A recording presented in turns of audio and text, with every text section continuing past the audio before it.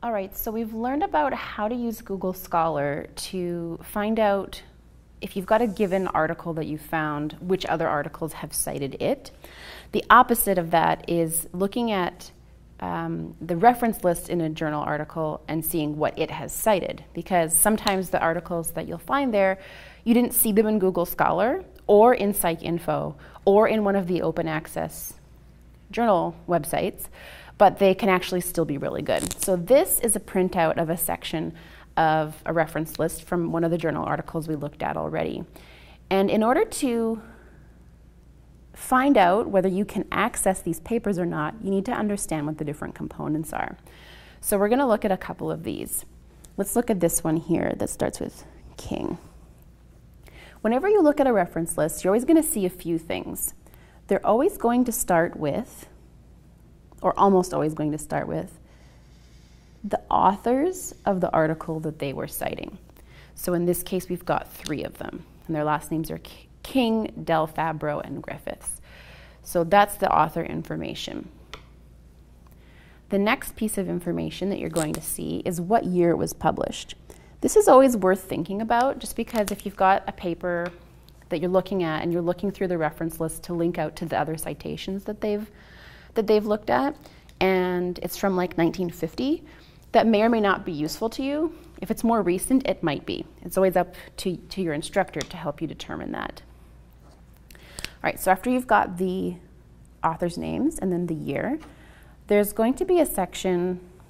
The next piece is the article title. So this is the name of the actual study. In this case, it's called Video Game Structural Characteristics, a New Psychological Taxonomy. So that's the name of the article itself. Now, the next part, the part that's going to be usually in italics, is the section that is the actual title of the journal itself. So this is not the title of the article, it's the title of the journal that it came from. And in this case, it's the International Journal of Mental Health and Addiction. That color is a bit too dark for that, but nonetheless, we'll look at another one. It's going to be in italics, and it's the name of the journal. So the article comes first, then the journal. As we talked about before, within a given year, there might be like multiple issues of a journal published, and that information comes next. So let's say that these 3 were all published in 2010, and this was issue number 2. This is issue number 3, and this is issue number 4. All of the ones that were published in the same year will have the same volume number. So let's say that this is the 8th year that the Journal of Psychology has been published. These would all be volume 8, and there would be issue 1, issue 2, issue 3, and issue 4. This becomes important later when we actually try to search for these in the library. So in this example, the number that's right here, which is also in italics, just like the name of the journal, is the volume number. And sometimes they don't bother putting which issue it was from. In this case, they didn't, but you can still see what volume it was from.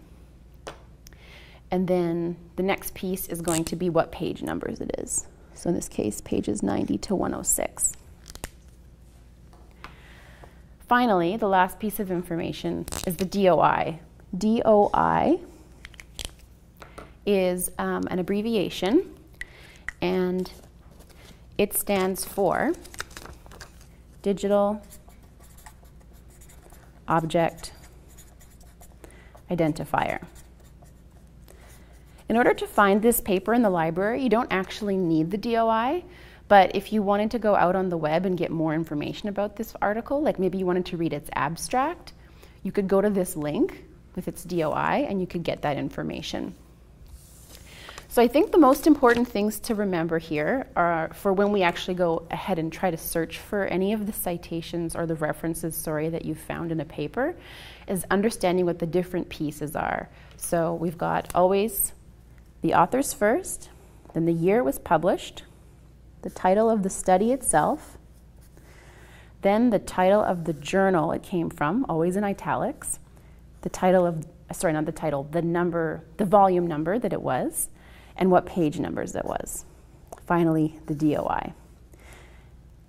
What we're going to do next is go into the library, and I'll show you how to use this information to see if we actually have the paper or not, or if you have to order it through interlibrary loan.